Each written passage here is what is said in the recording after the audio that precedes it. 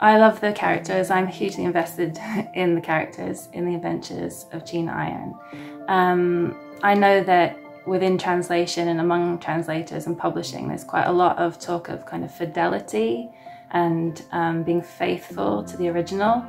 And I felt that the most kind of, the sort of strongest bond I felt was actually with the characters and to do them justice.